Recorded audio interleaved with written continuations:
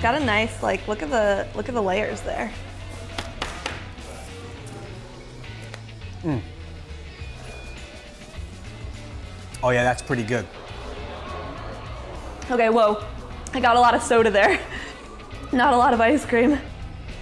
Mm. There we go. This is delicious. It tastes like creamy, smooth Dr. Pepper.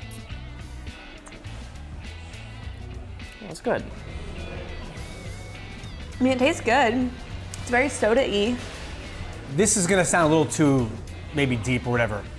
And maybe they planned this, but it's perfect. And the ice cream is sinking into the soda as I drink it. It's like melting, but forming a whole new creation. It's good. This is a medium, and honestly, this thing keeps getting better as it melts. So like, you know, if you're walking down the street, nice like hot day like today, got all these guys out here, they're all sweaty and gross, and like you got this cool like little McFloat thing. Maybe give it a little stir.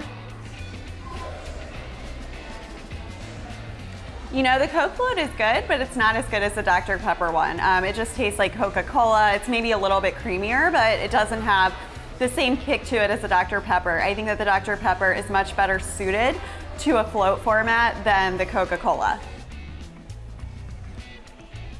Dr. Pepper one's definitely better. I think I prefer this one, honestly. This is kind of weird, Coke and ice cream. If I had to choose between these two,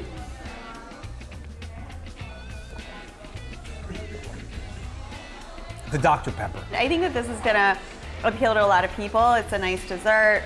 It's really sweet, really nice. It's really hot outside, so I think people will really like it. I think $1.99 to treat yourself to something, I mean, I think they're actually underpriced.